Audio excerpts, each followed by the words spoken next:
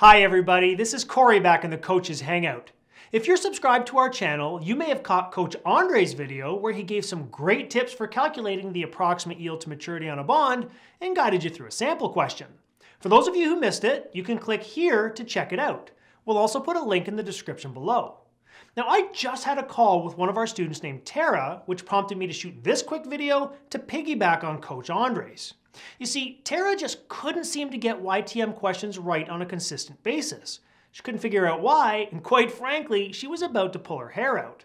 Now, I asked her if she had seen Coach Andre's YTM video, and she admitted she hadn't.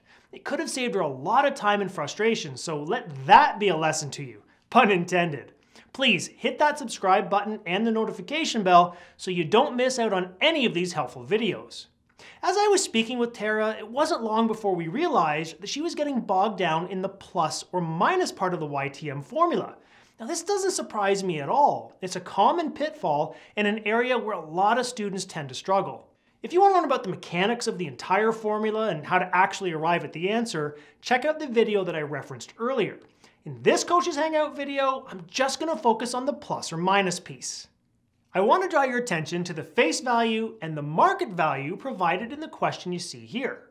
Now, the face value, also referred to as par, is $10,000. This is the amount that the issuer originally borrowed, will pay interest on, and is required to pay back at maturity.